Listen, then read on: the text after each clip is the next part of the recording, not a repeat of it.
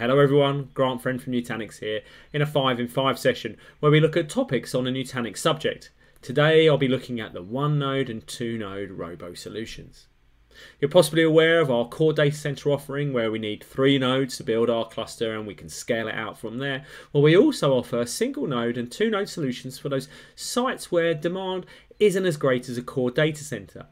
I'll be looking at some of the features of that, how resiliency is handled, and even how we can replicate back to the core data center. So come with me and let's look into this in more detail. Let's take a look at a Nutanix Robo solution in greater detail. Nutanix supports single node, 2-node and 3-node configurations at Robo sites. A 1-node cluster, they're a perfect fit for those customers with low availability requirements but still need management at multiple sites. They provide resiliency against loss of a hard drive while still offering that remote management capabilities. These are supported only with ESXi and HV as the hypervisor. Then if we move on to the 2-node solution, well, it provides greater resiliency by replicating the data between those 2 nodes and requires a witness only in failure scenarios to coordinate rebuilding data and automatic upgrades. These again support ESXi and HV as the hypervisor. And then finally, really the core data center solution, which is still a great fit for Robo sites, is that 3-node cluster, providing greater resiliency with the replication factor that's common within the core Nutanix platform, and therefore allowing a greater distribution of the data, further resiliency, as well as providing a lower recovery time for replicating back to the data center. 2-node clusters, as the 1-node cluster, must use the same hypervisor, HV and ESXi being the only supported hypervisors in single node and 2-node solutions. They require a witness VM. Snapshots for these 1 and 2-node solutions are greater than 6 hours. Can't do a replication time lower than that. And then supported on a number of different hardware platforms. So the NX, DX platforms, turnkey solutions from Nutanix, the Dell XE, Lenovo HX, Fujitsu XF and IBM Power turnkey solutions from those OEMs.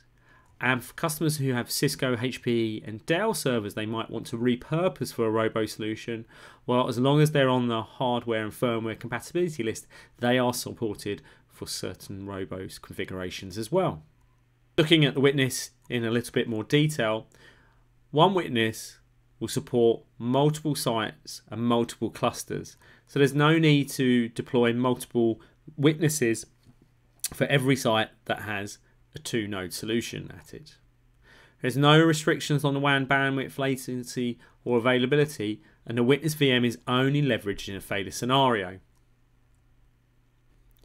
Let's take a look at how the witness VM handles the rebuilding of data in a 2-node cluster solution. We can see on the screen that the metadata for all writes is replicated a number of times across the cluster for resiliency and quorum, and data is replicated across the 2 nodes in the cluster for resiliency. In a split brain scenario where the nodes are separated due to a network failure, a leadership request is placed to the witness VM. That witness VM makes a decision as to who will now be the leader of that cluster. The service is then shut down on a node that failed the leadership contest, and data is replicated on the leading node to ensure we have resiliency of the data on that node to prevent against any further disk failures on that particular node. If then the services is resumed and the split brain has recovered, the services are started on the secondary node, and then the metadata sync up occurs, followed then by replication of data across the 2 nodes. Earlier I mentioned that the supported hypervisors of the single node and 2-node solutions are AHV and ESXi. This means Nutanix can support cross-hypervisor replication and DR between clusters. At the core data center, VMware ESXi may be running as the hypervisor, and at the remote sites, AHV could be running at your manufacturing plant, your retail site, or your healthcare center. Using the protection domain features of the clusters, the VMs can be replicated between each of the clusters, ensuring there's resiliency between hypervisors and between sites, no matter what the requirements may be.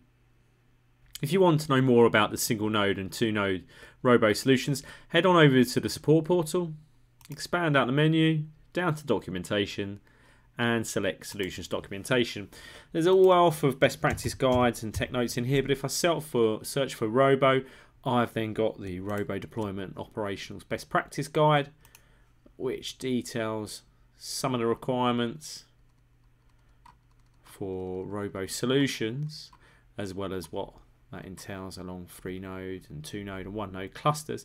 It's available in a PDF and an EPUB format, which looks like this, and something you can provide to your customers or prospects to help them with their choice around Nutanix for a Robo solution. There's a little bit more information as well. Again, on the support portal, expand out, come to downloads. You scroll down, you've got the witness VM, and on there, there's our ability to download the files required for that witness VM, as well as documentation on how to go ahead and deploy that witness VM into the environment that it's going to support.